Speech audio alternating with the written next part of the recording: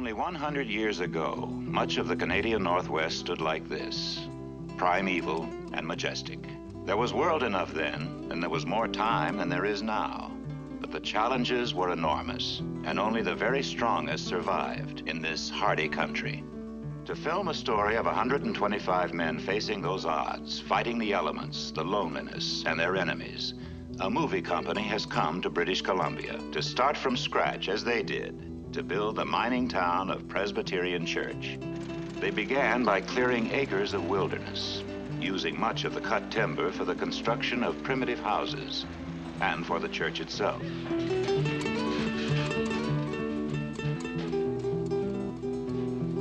Then, as the town rises and the filming follows along, the buildings, as ramshackle as they look, will become homes for many of the crew on the picture. They are being made as complete structures so that they are habitable and weatherproof,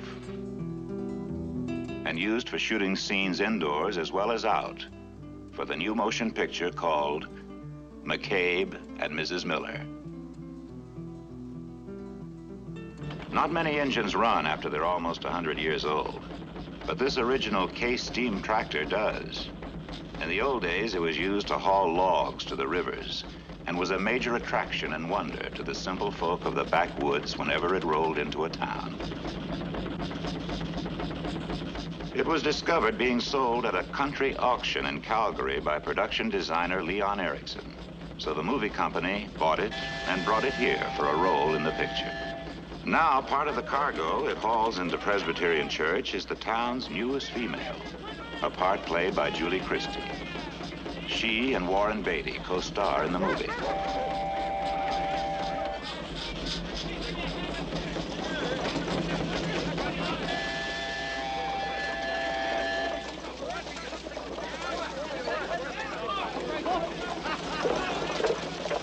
You John McCabe?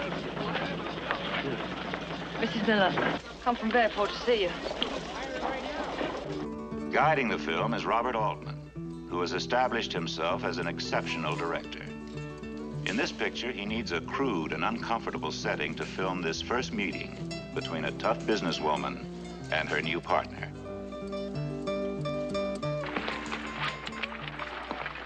Well, tell me, any news from down there, Paul? It's been a while since I've been in. How many men are there around here? Well, this here's an interesting town.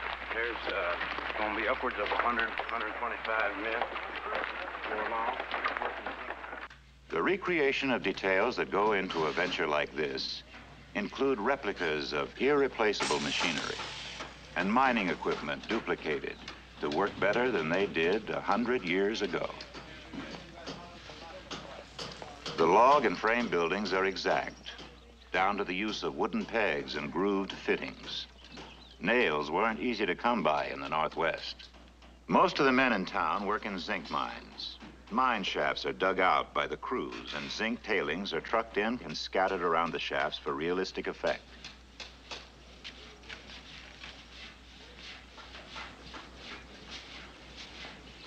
Overall, Presbyterian Church is complete and self-sustaining as a community.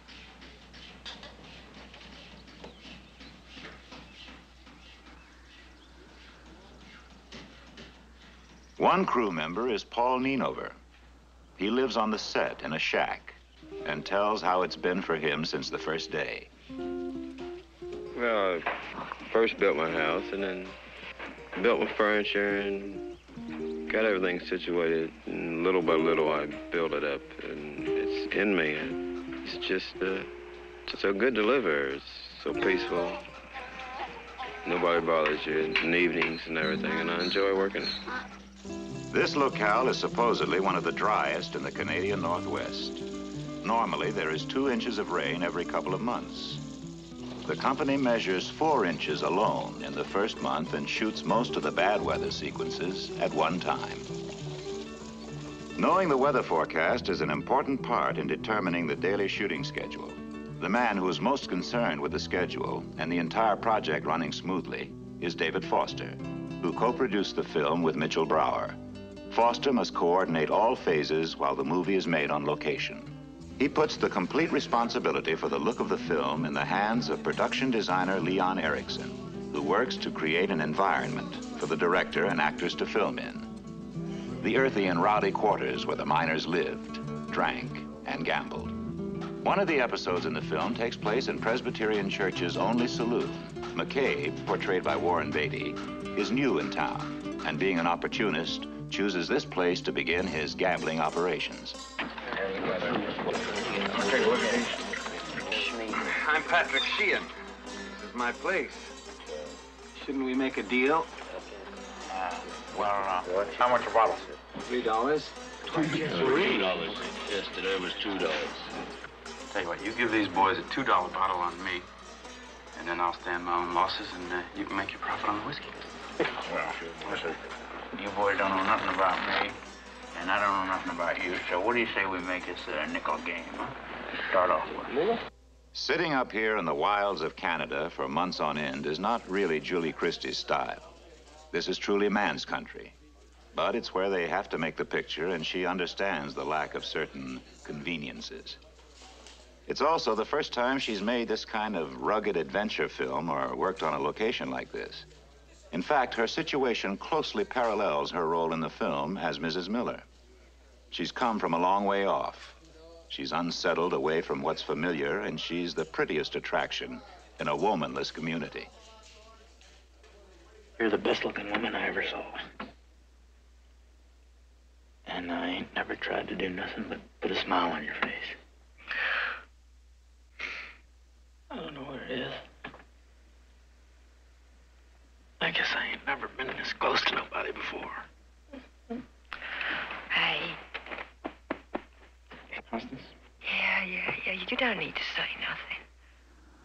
The church is nearing completion according to the script. In the story, the eccentric parson zealously dedicates himself to single-handedly construct the building. It will play an important part in the drama of the movie. It's getting on toward fall now, and the company still has much shooting to do before the snows come to Canada. The men are making the most of their free time when not behind the cameras, looking for activities to occupy themselves. Presbyterian Church, with its atmosphere of a regular community, has an addition. A working corn whiskey still, just as the old-timers did for their own enjoyment. With the snow comes colder weather, and just as 100 years ago, most of the houses and saloons were unheated. Designer Erickson does something about that.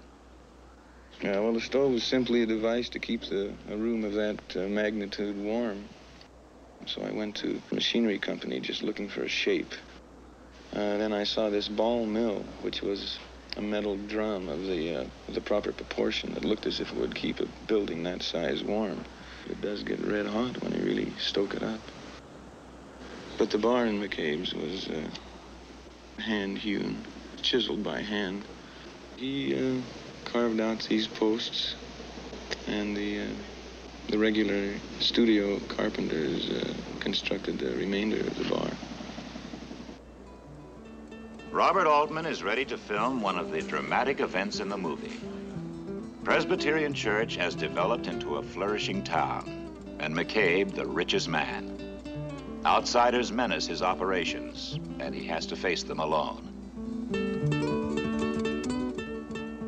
During the filming of this climactic sequence, every building will be used. It is director Altman's and designer Erickson's painstaking care that makes the scene pay off. This is how they're shooting McCabe and Mrs. Miller in Canada. This is the house of God. Well, I'm going right now. I got to have my gun. Them men out there trying to kill me. Get out.